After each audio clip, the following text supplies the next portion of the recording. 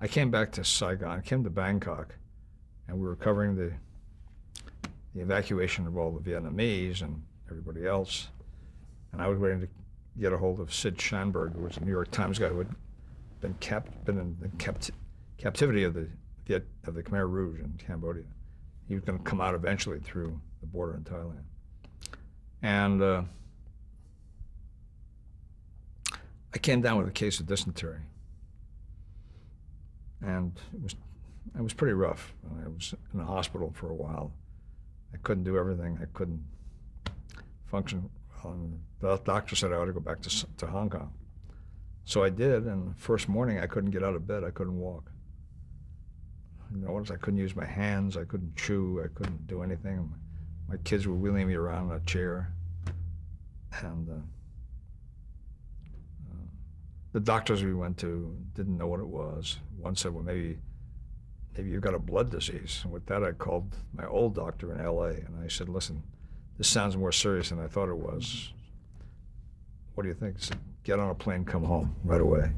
So I packed up all our things for the moment, shut the apartment. We took a plane and flew to Los Angeles, and I went to UCLA's hospital. And they knew what was wrong with me right away. It was Reiter's syndrome. It affects your body. It's a genetic problem, and they cured it, pretty easily. Put me on steroids, and I've taken 20 aspirins a day, gulping Mylanta for 6 weeks. And when I wanted to when I felt well enough, I wanted to leave, Small wouldn't send me back. Well, there'd been some bad blood between him and me. And so I stayed in Los Angeles, but it was only a matter of time until I decided to leave. CBS. Yeah. And I was given this offer to work for Governor Jerry Brown as his deputy campaign manager for media in '78 when he's running for re-election. And I did that. I'd met him at a press conference, and we had gone back to the hotel where I was. He'd give me a ride, and he said, what do you guys know out there? What do you know what's doing? I said, well, I think we know more than you do. I said, you keep on singing this business about small is beautiful, that we can do what Burma is doing. I said, Burma is not California. I said, there's logic to somehow what can happen in the third world can happen here. It's just ridiculous.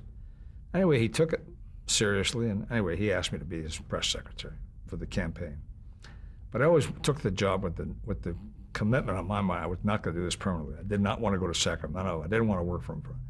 So I got an insight into what it was like. And as I said to people, journalists, whoever asked me, and they do ask me a lot. In fact, just a couple of days before we had this interview, I was asked. I think every journalist thought I worked for a politician one time. You see how cynical, dishonest, immoral they can be, even the ones who look good. It's just the money in politics that drives people to do things they just normally wouldn't do. I'm not saying that Jerry Brown was dishonest, but the system just corrupts you. So anyway, I did that, and then I was offered a job by the president of all the University of California systems to be his public affairs advisor.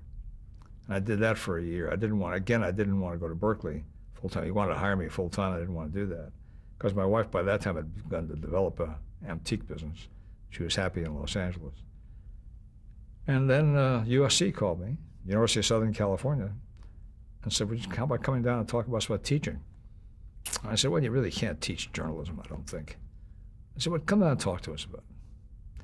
Well, 24 years later, after having been at SC and attained the rank of full professor, now professor emeritus, and having worked with young people, it was a very satisfying, fulfilling experience because I created an international program in which we brought working journalists back for a year to do a year master's degree program, specializing on Latin America.